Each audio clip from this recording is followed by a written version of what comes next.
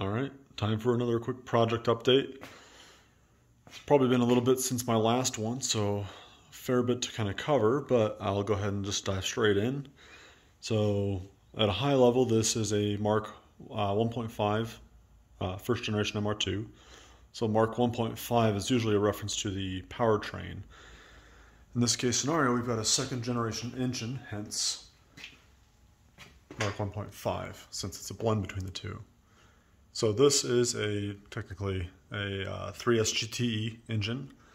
It is pretty heavily modified. Typical built internals.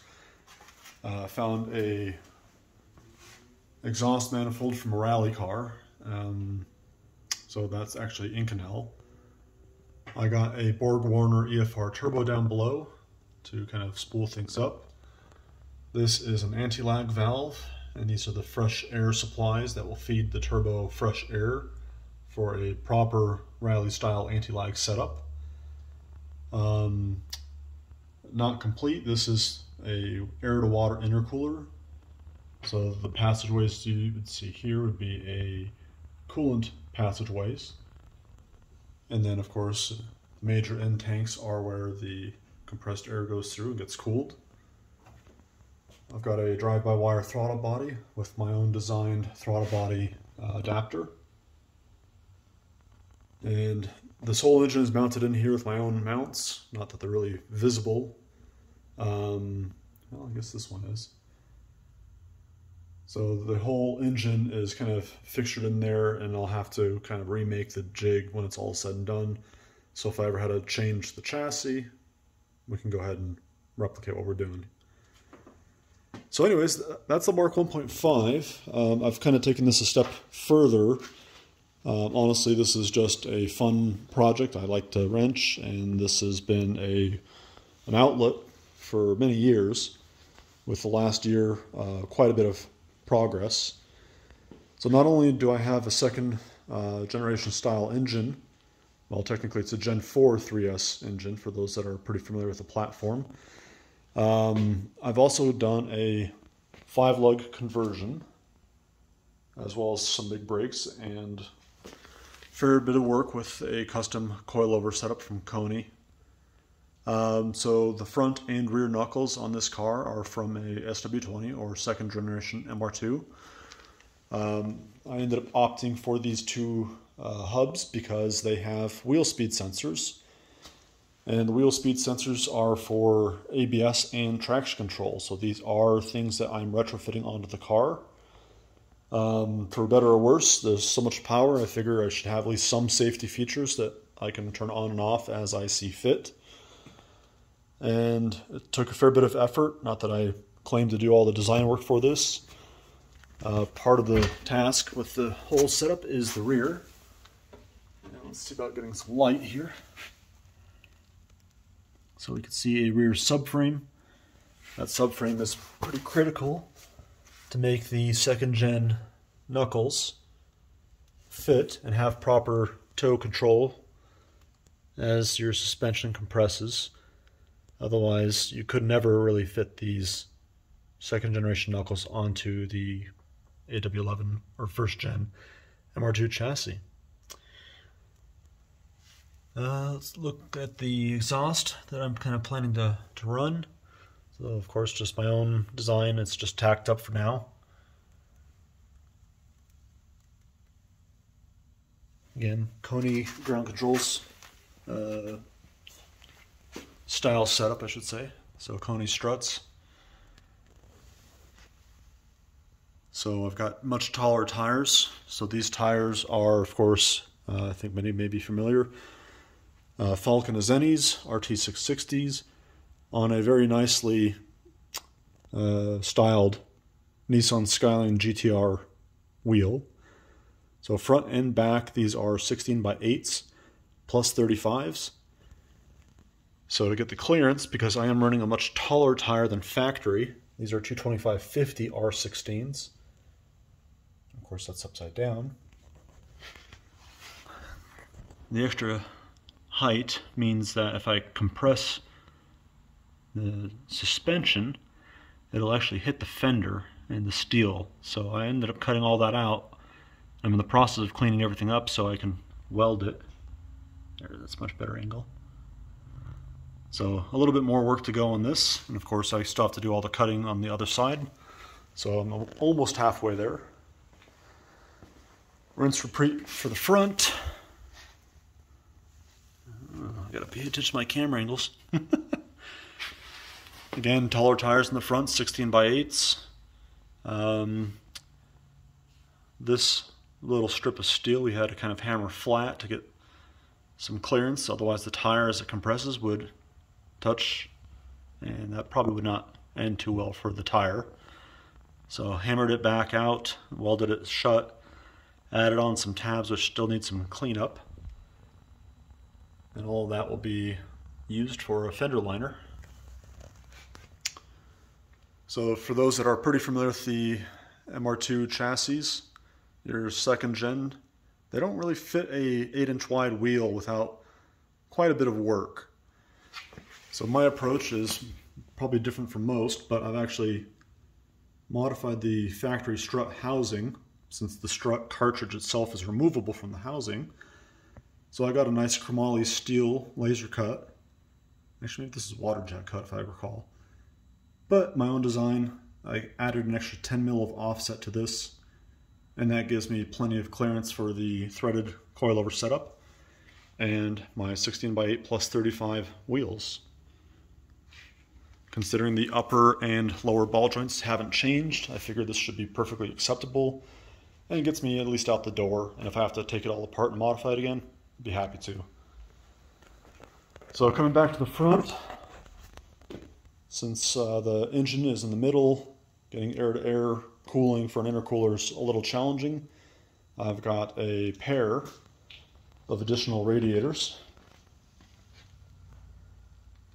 And these two radiators are going to be used in conjunction for the intercooler.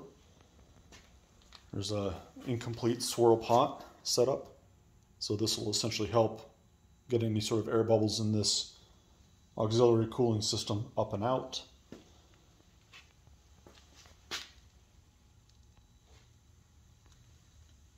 Had to notch this in preparation for each cooler will come together and they'll tee, and the coolant line will go through there and back to the pump to the intercooler, and the process will kind of loop back. So in either case, quite a bit to go for that project, but at least a lot of the major work is all said and done. These are actually motorcycle radiators, and I had to cut the intakes off and redo all of them for clearance so I can fit the biggest ones as possible. When it's all said and done, I will have some O-ring type of material or some rubber gasket between the radiators and the chassis. That'll give a little bit of flex. Looks pretty bad, but honestly, this was pretty badly damaged before, so I've done a lot of metal work trying to bring this thing back into proper shape. So now the headlights and everything else fits as it should, so just waiting for paint. Now a lot's kind of going on in here, so I'll kind of keep it high level. I got a PMU 16, and this will help control all of the additional electronics I'm adding to the car.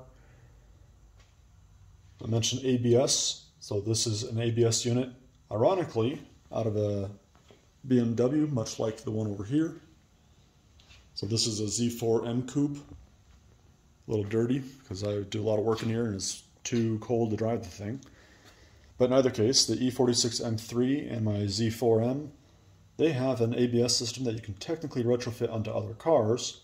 It's a true 4-channel ABS system, and with a little bit of tuning, yeah, you can add ABS to pretty much anything apparently. Had the company spec the whole kit up for me, and they built a wiring harness, which is the hardest part of the whole thing, considering all of your wheel speed sensors would need to be shielded. So anyways, there's the pump for that. Up top I have one of the yaw control sensors that I'll have to mount to the chassis. And that's kind of my next step. All of the other activity here is a fair bit of work, but I'll kind of go over it one by one. We've got a vacuum pump. So because I will have an anti-lag setup, there is the potential for an extended period of time where the engine is not making any vacuum at all. And because you've got a brake booster, which relies on vacuum to give you that power assist, I need a backup supply of vacuum to assist with that. So anyways, I'll have this vacuum pump here. Most muscle cars that have really large cams kind of run into the same scenario where they don't have enough engine vacuum and the brakes maybe are a little lacking. Oftentimes this little reservoir, which is a comp cam's vacuum reservoir as they call it, but basically just an aluminum tank, and it helps with engine vacuum for at least when the engine does make vacuum. If it does, this will hold it for a little bit longer, thereby giving your main brake booster a little bit of extra power. So all of this is going to help out with braking essentially. I've got a fuel cell here. So I still have the main fuel tank in the car, and that fuel tank will feed this one. And this is essentially kind of an overflow, or I call it a surge tank, but it's 2 gallons. And I'll have a fuel pump in here, and that'll feed the engine, and the return from that will come back to this tank. The main gas tank and fuel pump there will feed this and overflow back to the main tank. Now this is an electric AC compressor, and the big heatsink below it is the controller for that. So the goal is, ultimately, I do want to have AC in the car because I do drive it, and I like driving it in the summer. So a lot of heat makes for less than pleasant experience, and hopefully I can get that all plumbed in and working, so I'll actually have air conditioning when I choose to have it. Just hanging out here is a battery. I still am waiting to make a battery box and tray to hold that setup, but that's soon enough. I think I'll have one massive bracket that holds a number of parts here. I'll do a quick show and tell of the interior.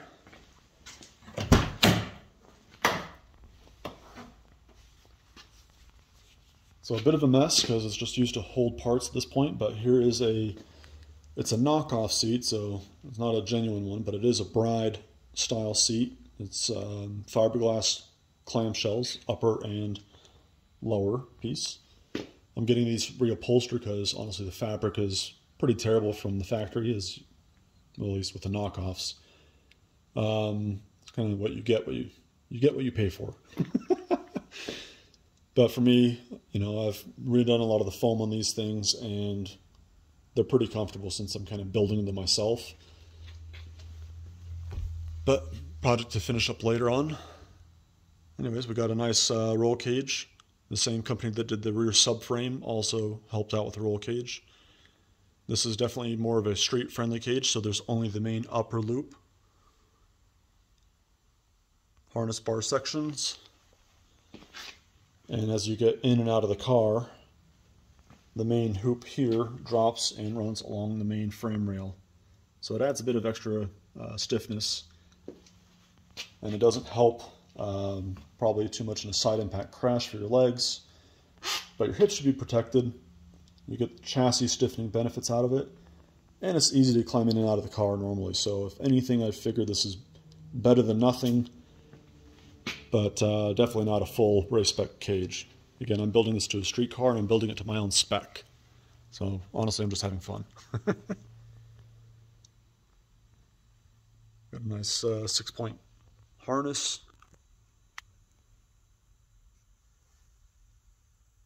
A personal style steering wheel, energy quick release. Anyways, a long ways to go to kind of wrap up the interior. I still have a lot of electrical. I have to run through it. And my door cards. And actually, I reupholstered these myself. I'm not going to say they turned out perfect, but it was a lot of fun doing it. And honestly, when they're clean, it looks halfway decent.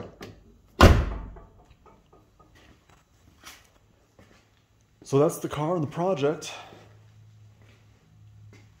This has probably been 5 years off the road at this point in time, and honestly, there's probably going to be another 6 months of hard work to get this thing over the finish line. It won't be perfect, but at least it'll be running and driving. And then I can work out all the bugs which inevitably, I'm going to encounter.